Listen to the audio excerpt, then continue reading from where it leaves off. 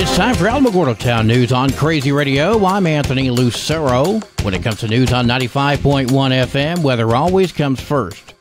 Idalia is forecast to become a hurricane early this week in the eastern Gulf of Mexico. There is an increasing risk of life-threatening storm surge, hurricane-force winds, and scattered flash and urban flooding along or in portions of the west coast of Florida and the Florida Panhandle beginning as early as tomorrow. Closer to home, scattered thunderstorms through tomorrow, isolated storms mainly over the mountains on Wednesday and Thursday. Heavy rain remains the main threat. We'll have another look at the weather following this news. Breaking news.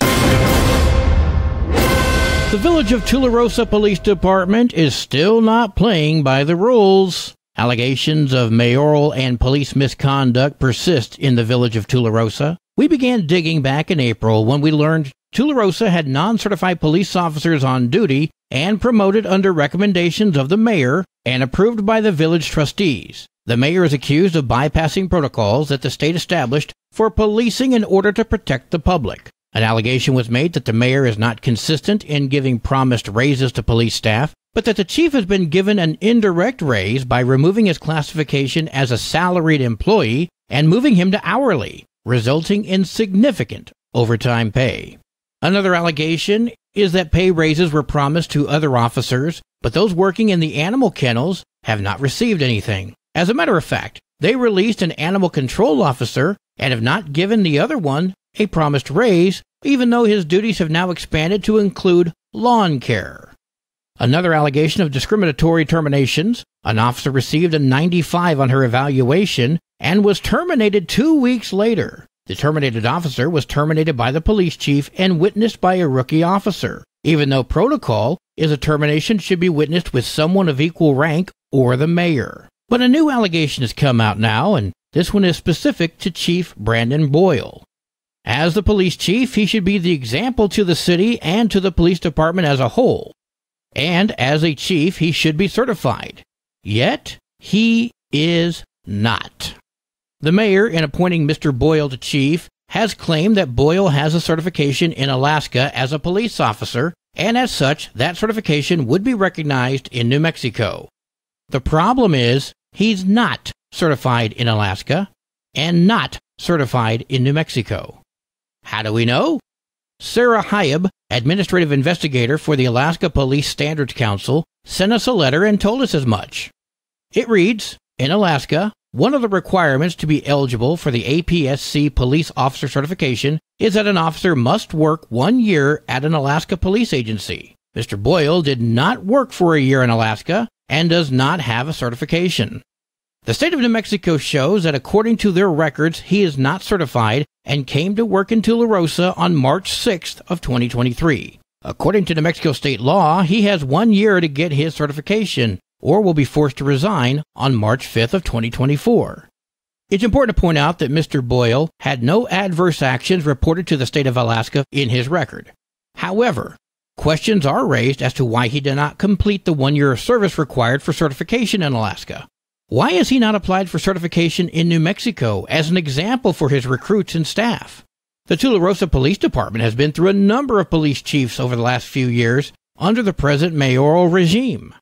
In an interview back in 2019, Tularosa Mayor Margaret Trujillo said she goes on ride-alongs with Tularosa police officers up to 4 times a week and says she tries to be hands-on in everything.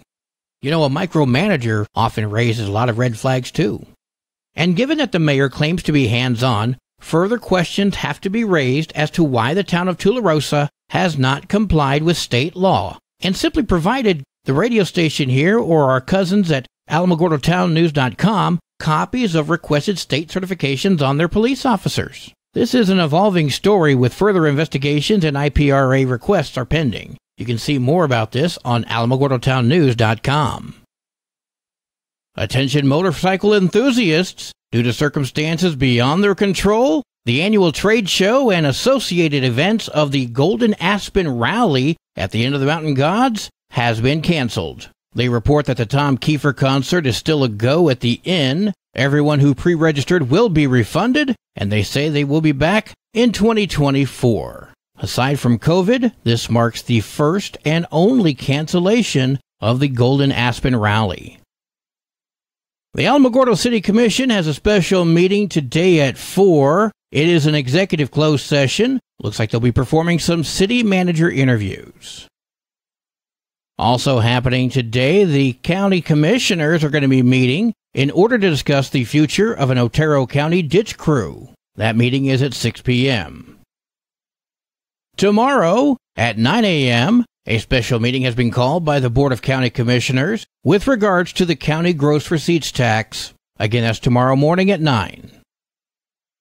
Governor Michelle Lujan Grisham is demanding that horse racing regulators make immediate changes to address the use of performance-enhancing drugs at the state's tracks. She suggests they consult with Kentucky, California, and New York on best practices to ensure drug-free racing. MLG pointed out to the recent deaths of 7 horses at Ruidoso Downs. The track will host the All-American Futurity, the richest quarter horse race, over the Labor Day weekend. The governor admits that subsequent measures were adopted to ensure the upcoming races at Ruidoso Downs would be closely monitored, but she calls it simply too little too late. Regulators were checking blood cell counts and running tests on vital organs of qualifiers for the upcoming races at Ruidoso Downs, and the commission contracted with outside veterinarians in order to do pre-race inspections. The governor says that horses should have pre-race evaluations, complete with blood draws, and continuous monitoring while they're in their stalls during training. She does not say who's supposed to foot the bill.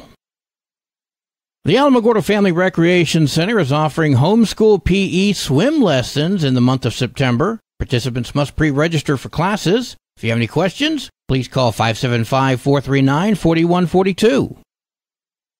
The Village of Cloudcroft presents the Shady Pines Chamber Players' 11th Anniversary Fairy Garden Stroll. That's happening this weekend, September 1st to the 5th, 2 o'clock to 5 o'clock daily. That's at 200 Fox Avenue, just down from the lodge, and the event is free. However, donations are welcome. Well, today is Monday. Let's get a pup update from Animal Village NM. Are you an animal lover whose heart is constantly broken by seeing animals abused, neglected, and put to death at your local animal facility? Do you wonder why dogs are allowed to be chained, starved, beaten, and it doesn't seem like anyone does anything? Do you hear about hoarding cases, dogs being transported out of New Mexico by rescues, dogs dead in the yards in the homes, supposedly when they're in rescues? Puppy mills with dozens of dead and neglected, starving animals, but you see the breeders get away with it and never charged with a single thing, only to start somewhere else in New Mexico? Do you hear about animals being abandoned in increasing numbers and wonder why your neighbors keep letting their dogs and cats have unwanted litters to suffer? This is Sunny Harris with Animal Village NM, and our organization has helped your community in every single situation I've just mentioned since 2007. Since 2007, we've provided low-cost spay-neuter subsidies and hundreds of free surgeries also to pet owners without the ability to do so. Since 2007, we've provided tons and tons of pet food to food banks in your community. Since 2018, we've provided pet transport for dogs and cats without a chance of adoption to good homes in New Mexico, one of the poorest states in our country, with the second highest crime rate in the United States, and the state with the highest pet abandonment rate in America. Right now, with wars and tragedies, fires and floods all over the world, many caring people are donating to help animals in other countries. At the same time, rescues here are closing, where animals need help the most in America, without enough monthly sponsors to pay the bills to help the animals in need who are nearest to us. This impacts our communities right here, where the love from these wonderful dogs and cats may be needed most, right here in New Mexico. Please, help us keep helping animals. How do you feel when you know an animal down the street is being abused? What do you do about it? Do you call animal control? Are you told that you'll be charged a fee to bring the animal in, that there isn't any guarantee that he or she won't be euthanized? Maybe you can help, and maybe you're told, oh, just keep the animal because we're full. Maybe you can, and maybe you can't. Animal Village NM programs have been helping with low-cost spay-neuter, pet food bank to help owners feed their pets, and rescuing pets from death for one reason only, because they love us. Because without the love of animals, many people have no love at all. And because of this, we have to beg for your help every day, every week, every year, because they love us. Become a monthly sponsor at our website today, right now, animalvillagenm.org. Anything you can donate helps us and meet expenses.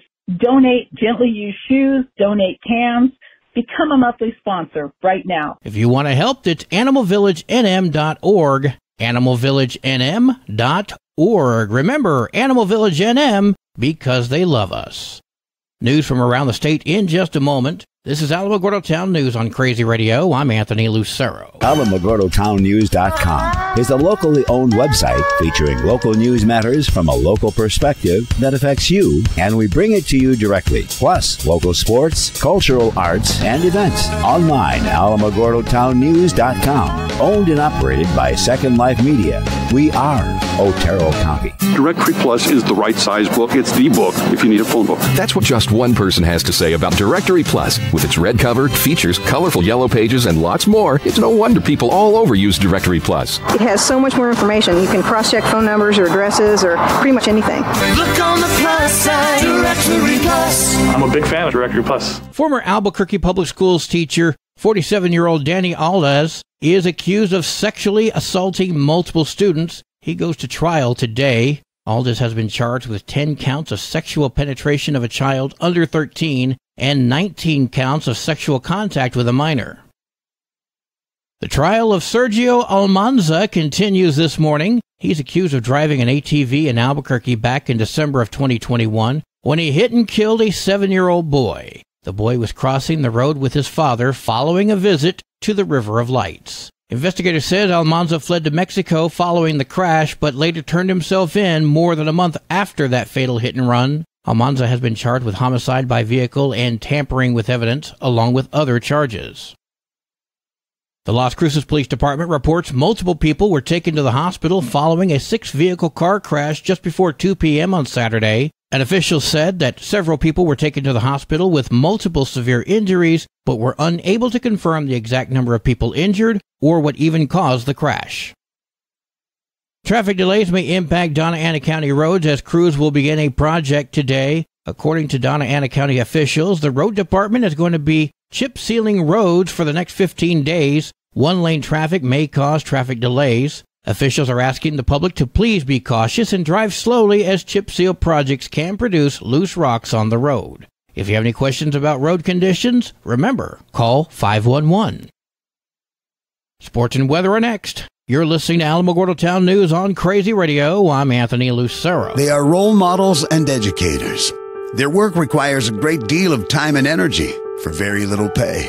Who are these unsung heroes? Thanks, Coach. Thanks, Coach. The simple truth about education-based athletics in New Mexico is this. Without a committed team of coaches and administrators, that just wouldn't be possible. School sports, they bring out the best in all of us. This message presented by the New Mexico Activities Association and the New Mexico Athletic Directors Association. In volleyball action tomorrow, Gateway Christian at Loving, New Mexico Military Institute at Jal, Mesilla Valley Christian at Carrizozo, Estancia at Cloudcroft, and the Alamogordo Lady Tigers head to Valencia.